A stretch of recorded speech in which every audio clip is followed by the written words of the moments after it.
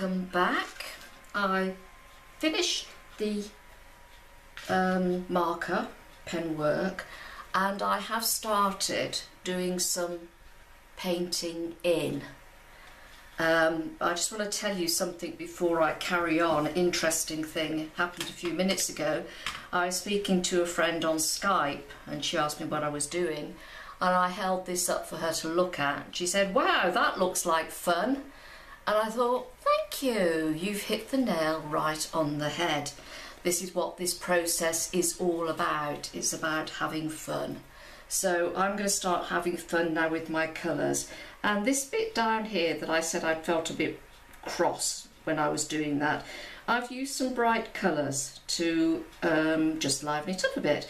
And I'm very into, at the moment, I don't know why, bright pink, turquoise, a lovely lime green and some lemon. And this is the painting now. You'll start to see, those of you who are doing the beginner's course or any other of the watercolour workshops I do, the difference in the turquoise there. There's a really dark bit of turquoise and there's a light bit, and this is simply because there's more water added to the pigment colour there. So this is good for you learning about your watercolours if you're watercolour painting, as well as just sort of playing about. We call it colour values in watercolour speak. Okay, so what have I got now then? Let's see, where am I going to go next? Now I'm going to let the colours choose me. I hope you understand what I mean by that. Let the colours choose me.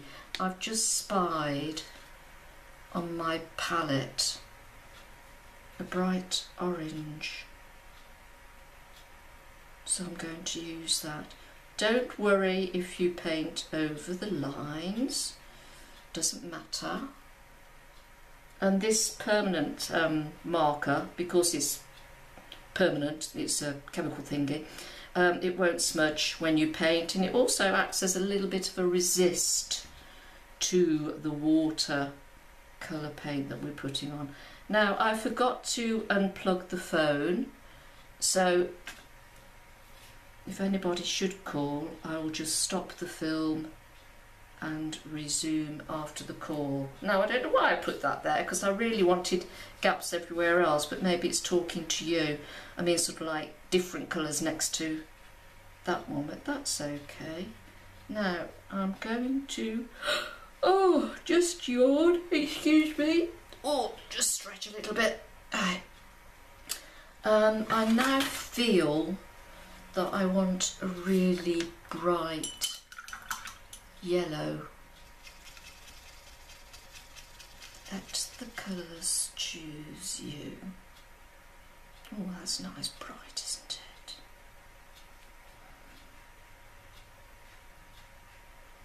So I don't know whether you have already done your outline yet. If you have, I hope you enjoyed it. That one, I think. Now, it's going to be interesting to see, am I going to stay in a colour family, as it were?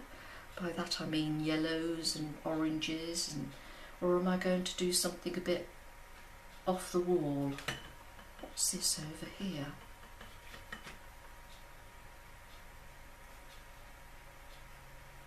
Ooh, it's a sort of a grey purple. Oh, don't know if I like that really. What I'm going to do there we are, it's nearly gone. Change your mind if you want to. Nothing is compulsory, it's exactly as you want it to be. What else am I going to do? No, I do feel a bit of bright blue coming on, but not that murky colour. What blue do I want? I've got another turquoise here. Let's have a look at that. Paint it over that bit. There we go. It's a really light turquoise. That's a bit more. Let's just put a bit more on there, just make it a bit brighter.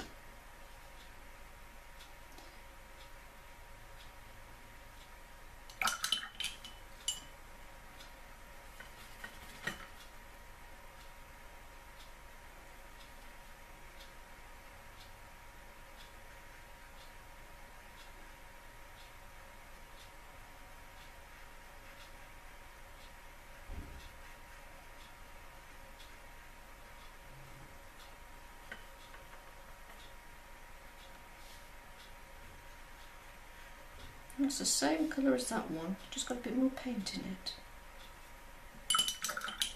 And now I feel a red coming on. Woo! So I didn't fall into a delicate graduated shading, which I might normally have done if I'd thought about it. I just literally let the colours grab me. And I'm going to let the colours grab me again. Let me just bring my... what's that? I do end up with all sorts of things in my paint boxes. And of course different makes. Ooh, that's nice sort of sea green. Oh, well, how appropriate.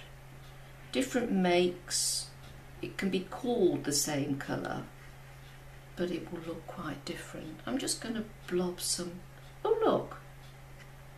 Oh, that's fun. Let's have a bit more. Let's just put a blob of water in. And sort of just mudges it around a bit. Okay, let's have a bit of water and just...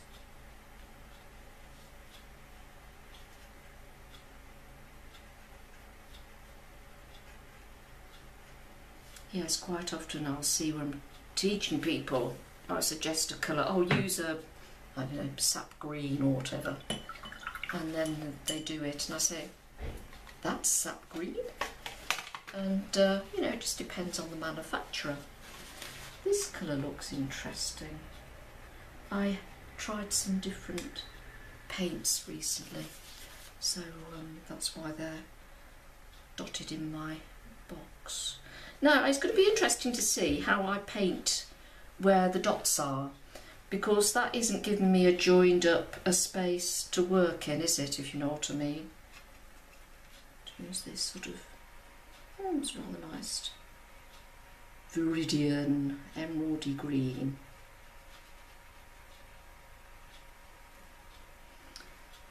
Maybe with a painting like this I need to do this speeded up camera work, but then where would the fun be in that? So I hope you're not getting bored while I'm muttering along.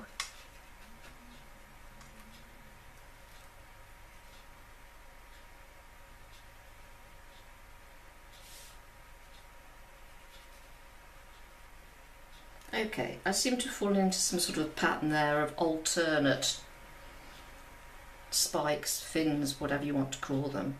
But that doesn't matter. Now I suddenly feel I want to just wet this area and just drop some colours. My brush wasn't that clean, doesn't matter. Just drop some colour in. And again, I find this, just what colours draw me. Ooh, it's a bit of orange that was mixed in my palette. So I'm just, see, I've wet the paper first. Now I'm just dropping it in.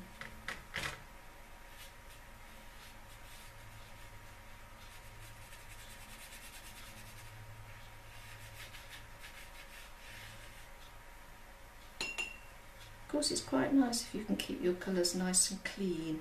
That's not so clean because of that bit of green that was still on my brush. So do think about that. What next? This ultramarine blue is calling me. It's calling me. And it's going there.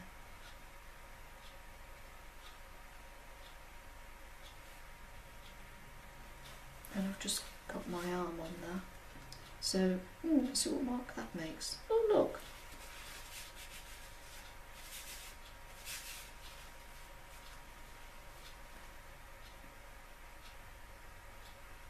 It's a good place to experiment with techniques as well when you're doing this sort of thing.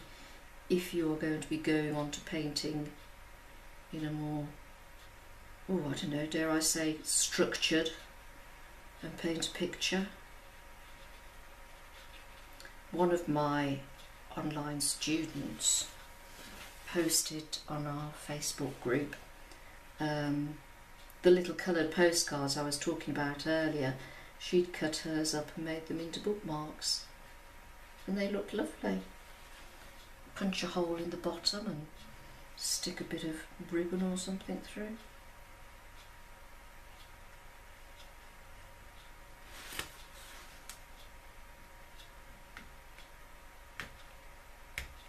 Remember finger painting when you were a child? Or you've done with your children or your grandchildren? Just take a bit of that blue. Just because it's there. Fingerprints.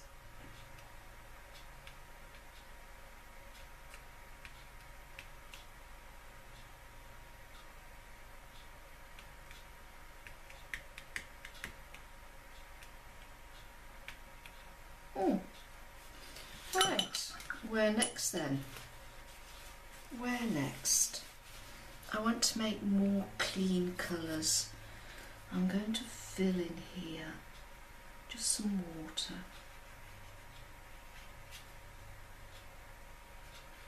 If you ever look into colour therapy and colour theory, that can be quite an interesting subject. And I feel drawn towards this lovely bright yellow. So what does that tell me? I'm keeping it my secret.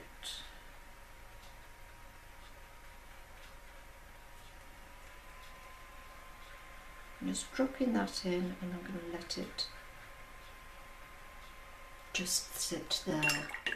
Then I'm going to another shade of yellow, a brighter yellow but of a different sort of mix, and drop that in and just let them do their own thing. If you want to, you can tilt your paper and let them run around a bit, because the watercolour paint will only go where the water is. If the area is dry, it won't go there. You may well also be aware of the sudden availability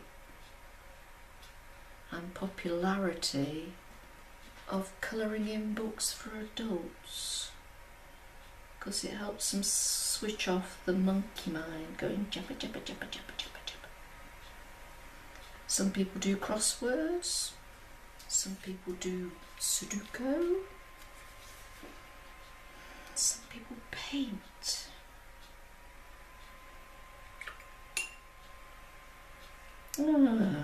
Flames. Suppose it's got to be red. He only uses them for making toast, of course, because he's a very friendly dragon. Again, just drop in some red in, and I'll just let that find its own way.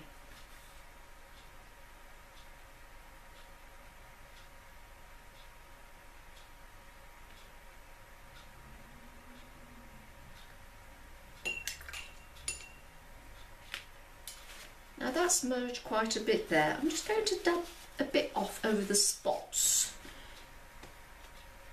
Just a little bit so the spots come through again.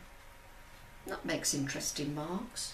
This is going to end up down here, a very muddy area if I'm not careful. But we don't mind, because what we might do when that's dry is I might do some more markers around those dots. Okay, so there's the red.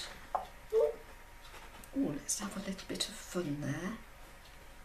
Oh, no, that's bled over there. This occasion I don't want it, so I'll just dab it off. Okay.